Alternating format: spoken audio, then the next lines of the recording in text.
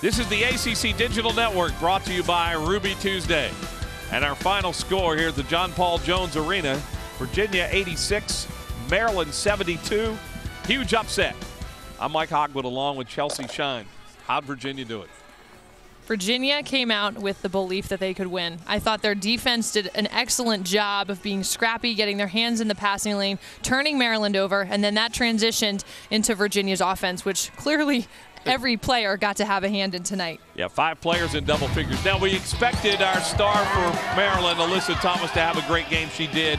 Another double-double, her 16th of the season, 27 points, 10 rebounds. She didn't disappoint. Oh, no question. Alyssa Thomas shows up for every game, and she did again tonight. She just did it in every different way, and it was Kelsey Wolfe who countered on the other end. From behind the arc, Kelsey Wolfe was on fire all night long, off the dribble. She just really led her team in a way that you see the seniors do. 24 points, and I know your former teammate. You can go ahead and say it. I know you're proud of her. She was. I'm proud of all 3 of them and the entire team. It was. Yeah, they did. I mean, nobody expected them really to even be close in this game tonight. Maryland's a great team, and Maryland's going to have some great wins. But on this night, it was all about the Virginia Cavaliers, who have pulled off a huge upset over Maryland.